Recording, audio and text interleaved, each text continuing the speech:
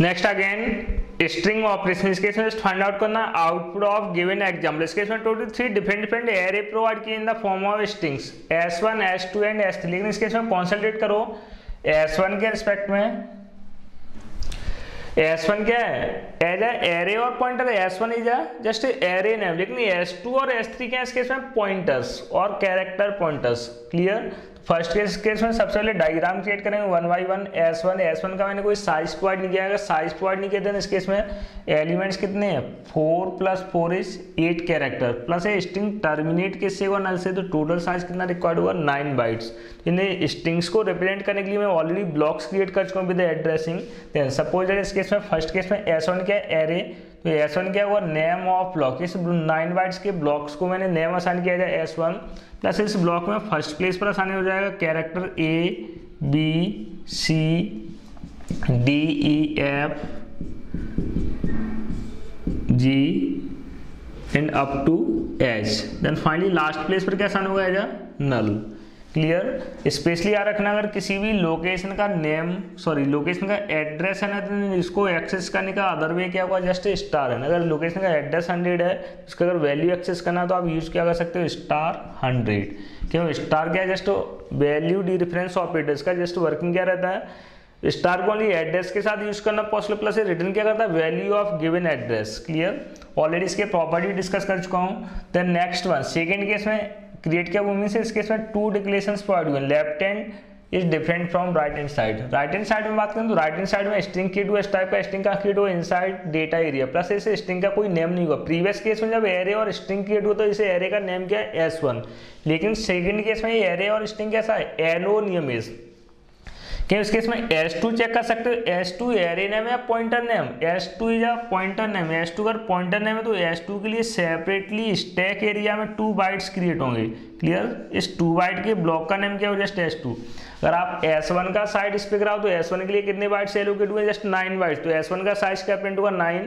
अगर आप S2 या S3 का साइज प्रिंट कर दो तो S2 और S3 किस टाइप के वेरिएबल्स हैं पॉइंटर्स। पॉइंटर्स के केस में उनके साइज क्या है just 2 bytes according to near pointer. तो S2 और S3 के केस में साइज क्या प्रिंट होगा 2 बाइट्स।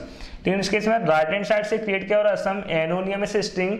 इस स्ट्रिंग के अंदर भी 8 कैरेक्टर्स हैं। इसमें आसान क्या हो रहा है character P Q R S T U V and W। Finally terminate किससे होगा अगेन नल कैरेक्टर। क्लियर। इस स्ट्रिंग का बेस एड्रेस क्या है 200। तो एनोनिमस स्ट्रिंग के केस में जब भी पॉइंटर्स को इनिशियलाइज करते हैं तो स्ट्रिंग के प्लेस पर ऑलवेज रिप्लेस क्या होता है स्ट्रिंग का base address which is 200 because क्योंकि स्ट्रिंग क्या है एरे ऑफ कैरेक्टर्स और एरे नेम से इसको आप कंसीडर कर सकते हो लाइक एरे नेम के प्लेस पर रिप्लेस क्या होता है एरे के फर्स्ट एलिमेंट का एड्रेस विच इज 200 कॉपी किस में हो जाएगा pointer variable S2।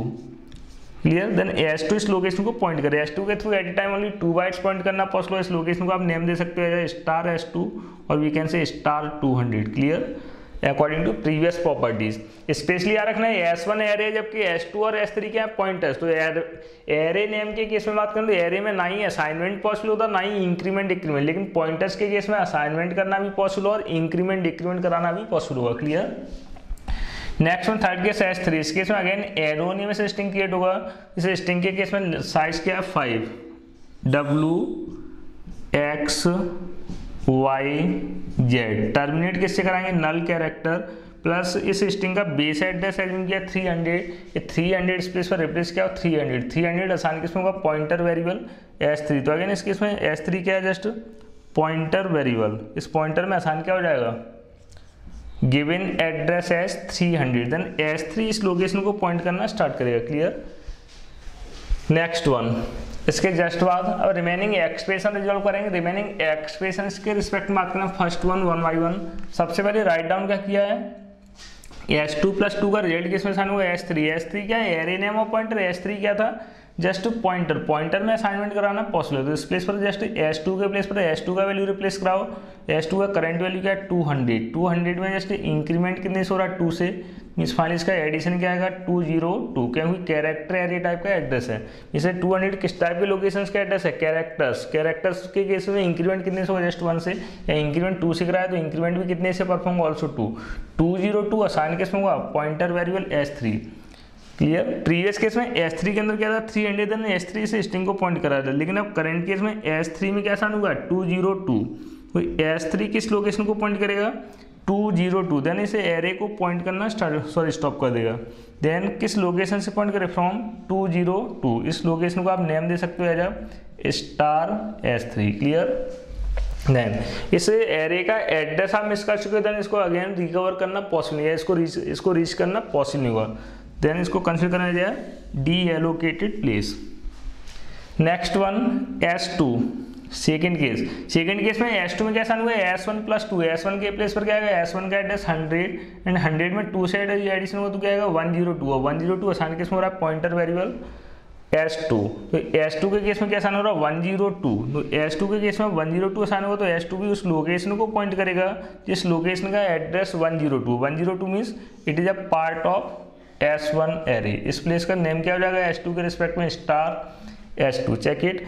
Means previous case में जिसे स्ट्रिंग को S2 पॉइंट कर रहा था वो स्ट्रिंग पॉइंट किसके थ्रू हो रहा है S3 के थ्रू, प्लस S2 ने पॉइंट करना स्टॉप कर दिया। प्रीवियस केस में प्रीवियस थर्ड एरे का एड्रेस आपसे मिस हो चुका था इसलिए उसको रीच करना पॉसिबल, लेकिन इस केस में चेक करो S2 जिस स्ट्रिंग को पॉइंट करा था उस स्ट्रिंग का एड्रेस ऑलरेडी किसके पास है S3 के पास, लेकिन S3 के पास एड्रेस किस प्लेस से स्टार्ट हुआ फ्रॉम 202, तो इसके बाद वाले कैरेक्टर एक्सेस करना पॉसिबल। प्रीवियस कैरेक्टर से मींस प्रीवियस लेंथ क्या हुआ प्रोग्रामिंग के थ्रू आइडेंटिफाई करना पॉसिबल नहीं, क्लियर। नेक्स्ट वन, इसके जस्ट बाद परफॉर्म क्या हो रहा है, इस केस में इंक्रीमेंट किसमें हुआ है star S2 pre increment, means star S2 में चेक कर सकते हो करेंटली क्या C का आस्क की वैल्यू क्या है वाट एवर 67 में 1 से इंक्रीमेंट होगा तो क्या है 68, मीन्स इस प्लेस पर आसानी क्या हो जाएगा आस्क की value of D। Similarly second case में इंक्रीमेंट किस में हुआ स्टार S3 में, star S3 means that place R की आस्क की वैल्यू में 1 से इंक्रीमेंट होगा तो इस प्लेस पर क्या आसान है just S, clear. Next time puts के थ्रू 1 by 1 आउटपुट डिस्प्ले कराए गए हैं। आउटपुट्स के रिस्पेक्ट में अगर बात करें तो फर्स्ट केस में क्या पास हो रहा है S1, और S1 क्या है एरे नेम इटसेल्फ क्या रिप्रेजेंट करेगा एरे के फर्स्ट एलिमेंट का एड्रेस विच इज 100, तो फर्स्ट केस में पुट्स फंक्शन 100 लोकेशन से कैरेक्टर्स को प्रिंट करना स्टार्ट करेगा up to null, 100 onwards found क्या हो रहा है ABDD, क्या प्रिंट हुआ फर्स्ट केस में ABDDEF then GH, clear. Next one, second case में पुट्स के अंदर क्या पास हो रहा है S2, चेक करो S2 में क्या स्टोर है 102, तो इस प्लेस पर सप्लाई क्या होगा 102। सेकंड पुट्स फंक्शन स्ट्रिंग को किस प्लेस से रीड करना स्टार्ट करें फ्रॉम 102 ऑनवर्ड्स, क्या फाउंड हो रहा है D, प्रिंट क्या होगा D, देन अगेन क्या है DEFGH, क्या प्रिंट होगा इस केस में DDEFGH। नेक्स्ट वन S3 के केस में क्या फाउंड हुआ 202, तो S3 किस प्लेस रीड करना स्टार्ट करें फ्रॉम 202, और 202 लोकेशन में क्या है first character S, second character क्या है also S, TUVW SSTUVW, this is the output of given code.